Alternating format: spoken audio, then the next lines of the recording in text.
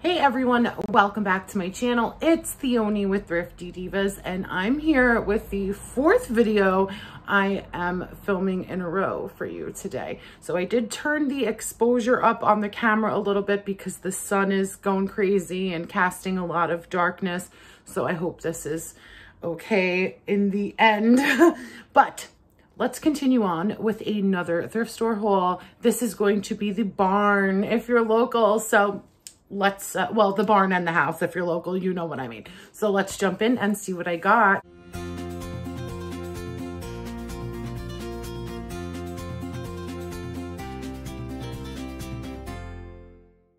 So the first thing is actually a repeat purchase, which I don't think I've even listed the first one yet, which is going to be awesome because then it's a quantity of 2 for eBay. But it is the Betty Crocker cookbook, the binder with the tabs. I can't remember the year.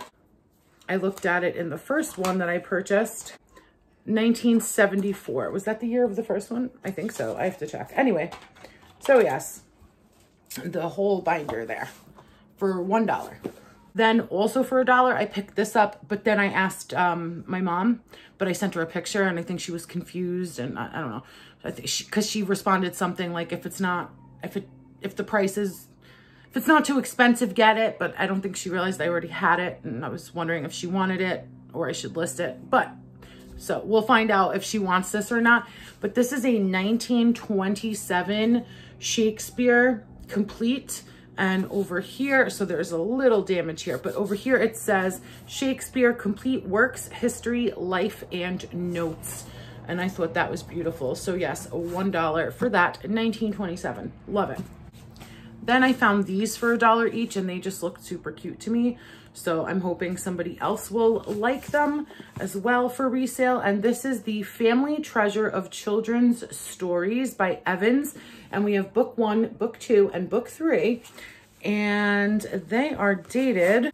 They're just so beautiful. Look at, I love them. 1956. Absolutely amazing. And there are like adorable little illustrations in here throughout as well. So I'm really digging it. I'm just digging the whole thing. So that little set right there. Haven't really checked resale yet, you know, and they do have, you know, some water markings or whatever. Haven't checked the resale yet. So if the resale's no good, you know me and old children's books. So I'm going to be holding on to these anyway. No harm, no foul. Then I found this. I believe they charged me $2 for this. This is a fitted 7 1/4 low profile, authentic collection, new era, made in the USA, Yankee fitted. So it just needs a little bit of cleaning up. I am waiting for my styrofoam head to come from China.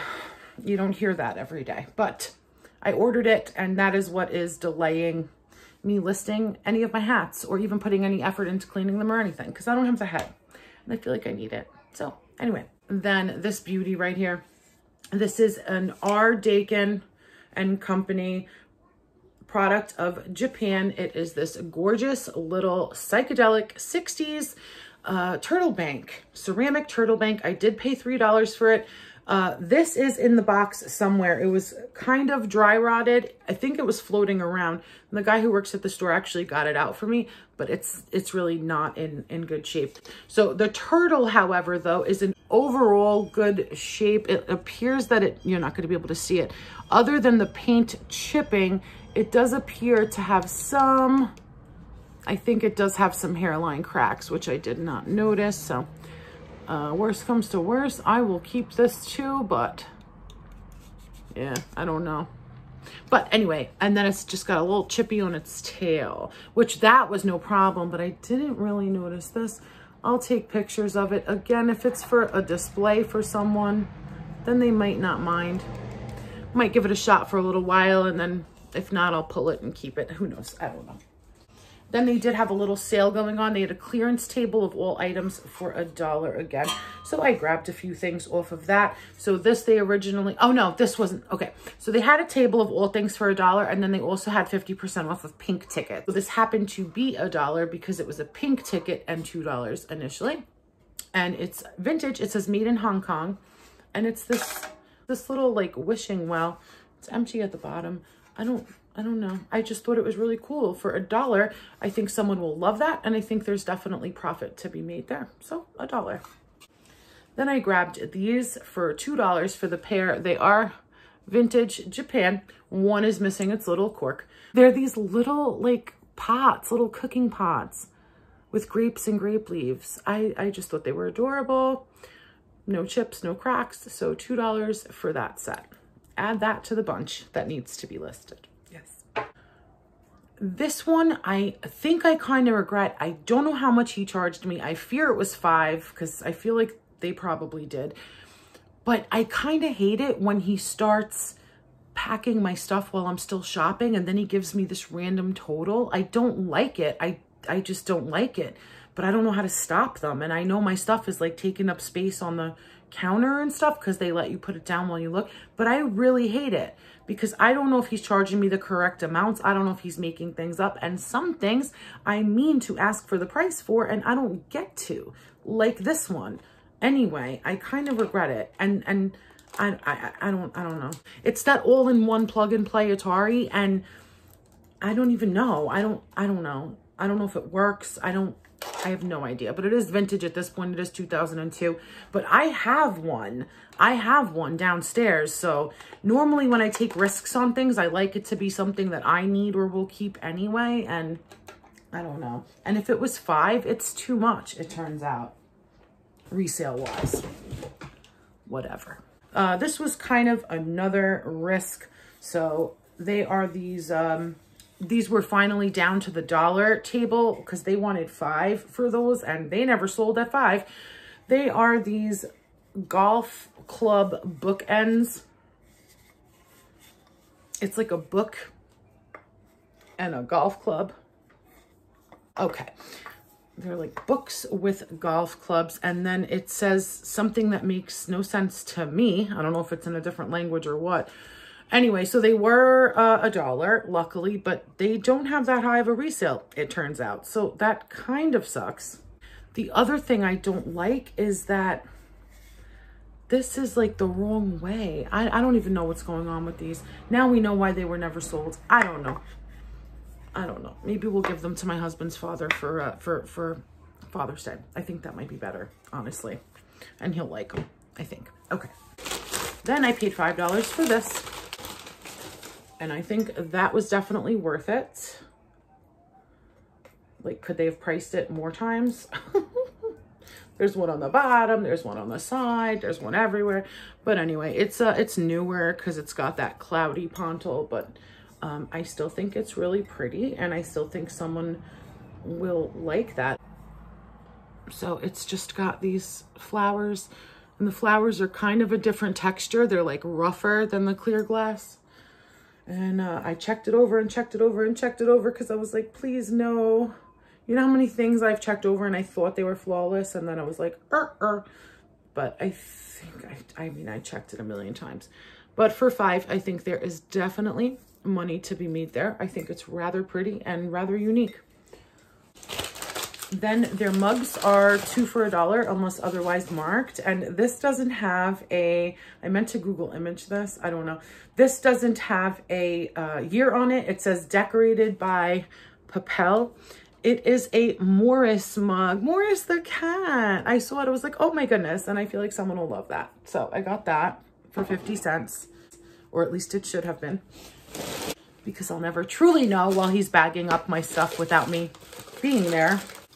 Then they had a little basket of things for $1 each. So I picked up a few that I thought looked pretty cool. This does have some crazing and a little bit of glaze loss, but this is WB & Co. Inc.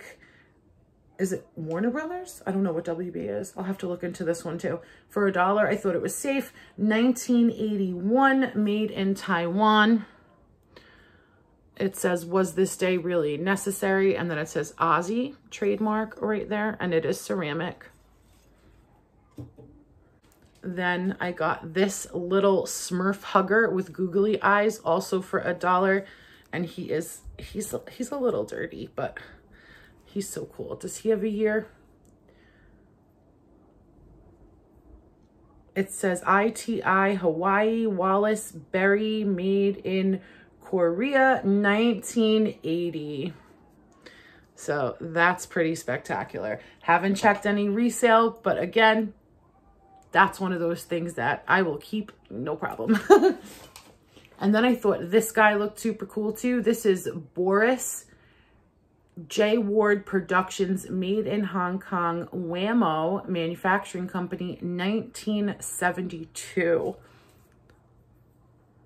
And I feel like he is from, oh, I remember this. I just remember this character in like comic style sketching. But again, $1. I didn't even look it up because I thought it was a good item. Really cool. And then this was pink, so it was $2.50, and it is a gorgeous ashtray. I'm all about ashtrays, by the way, guys. You know, selling.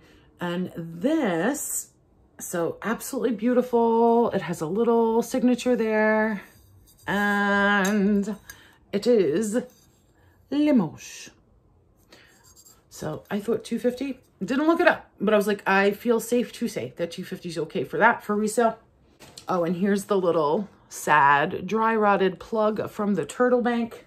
Oh, and this, so this was 50 cents too, and I thought this was amazing. It just needs a lovely bath because it's pretty filthy. Look at that. And it's like so thin and delicate ceramic. It looks hand painted. It's hand painted. I love the shape of the handle. It's just filthy. And it's got like all the edges. And hand painted in Italy. So I thought for 50 cents, that was fantastic. And I think somebody will really like that.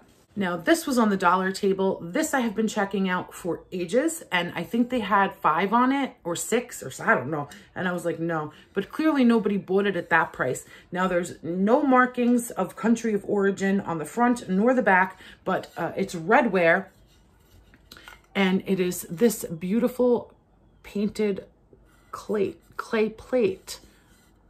It looks Mexican to me. But it was finally on the dollar table, and I snatched that up without hesitation at $1. And there's no chips. It's absolutely beautiful. So we're going to try to Google Lens that, see what happens. And yeah, but I think we're safe at $1. This was also $1. I picked up this little angel, and it's Japan. So it looks like a vintage, like 1960s little angel. Can't beat that for $1. Then this was $5. And at first I bought it for resale. That was my complete intention because they can go for like 30. I looked them up.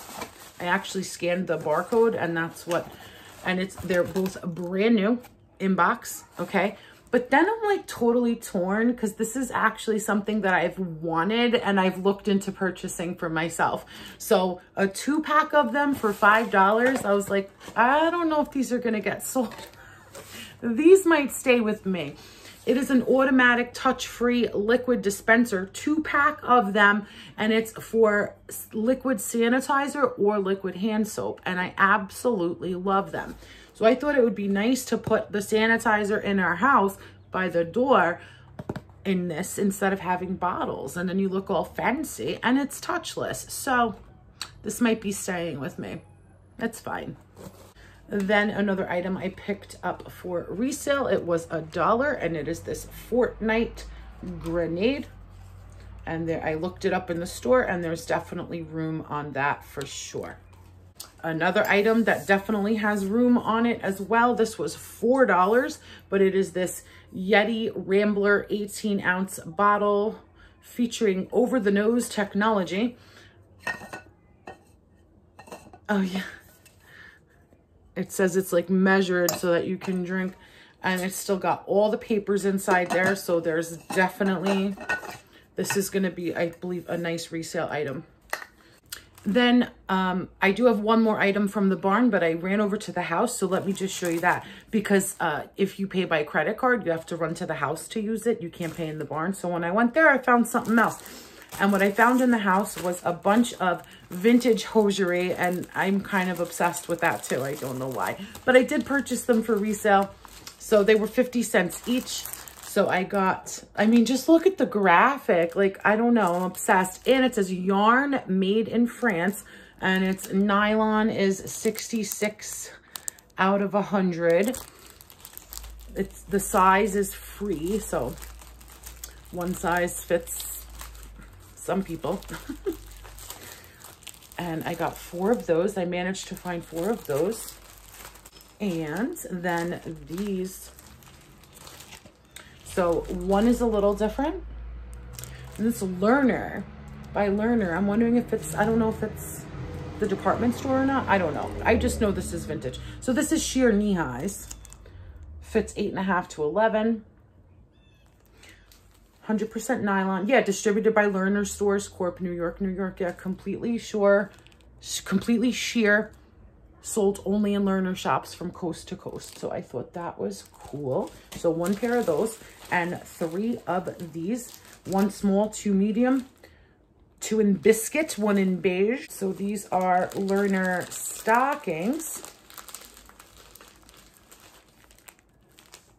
Mesh pantyhose, 100% nylon, made of new exclusive specially processed nylon, it says. So that's also Learner.